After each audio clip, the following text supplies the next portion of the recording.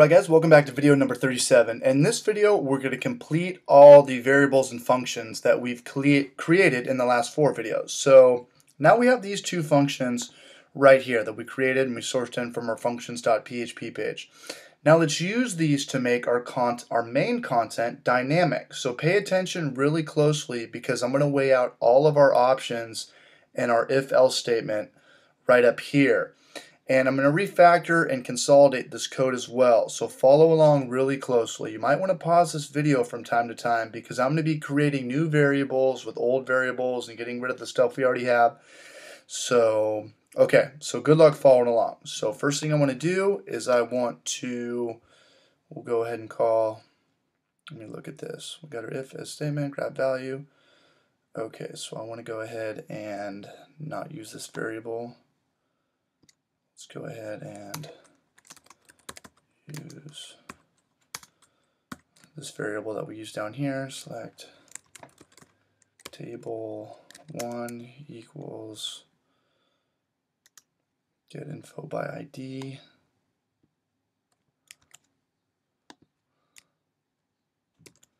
But we're going to use this argument.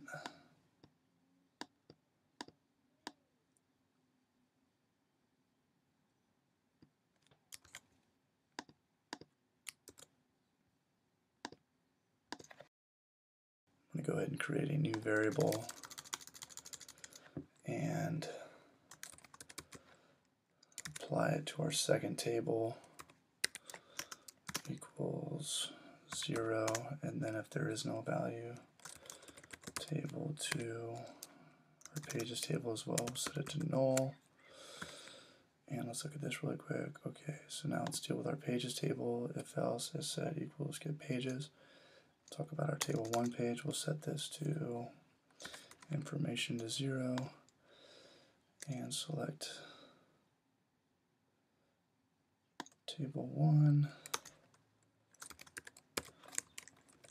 table 1 equals null, all capitals. And let's go ahead and grab this variable right here. And let's give it the function that we just created, get variables by ID.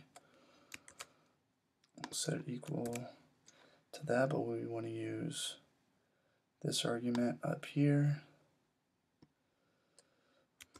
Let's copy this.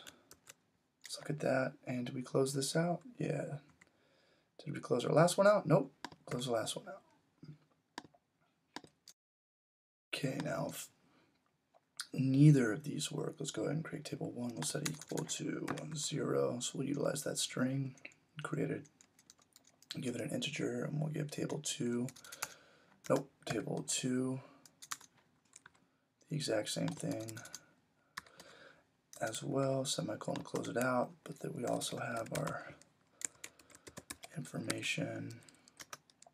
Table 1 will set this to null. And now since we've used these, we can go ahead and get rid of them. Let's save this. We'll scroll down to our main content and we have that pulled through. Okay, so now let's save this and let's go and reload it. Okay, so now if we click on our first menu right here, perfect. Okay, look at that. See, we have a dynamic where it said main content before, which was just kind of our static HTML. Now when we click on one of our menus in our information field, this shows up, and this is looking pretty darn good. So hopefully you guys followed along. Again, you might want to pause this video right here and look at this. I went pretty fast. I didn't want to spend too much time, and we've already talked about all of these things in detail, and I didn't want to, create a 20-minute video to go through them all over again. So hopefully you guys are following along. Good luck with all this, and I'll see you guys in the next video.